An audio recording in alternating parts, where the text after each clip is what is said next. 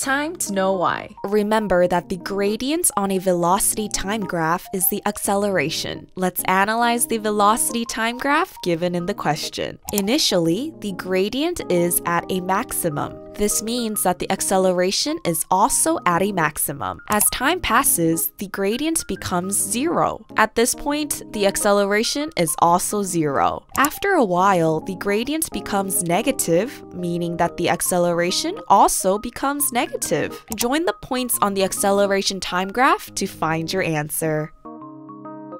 I'll see you in the next one!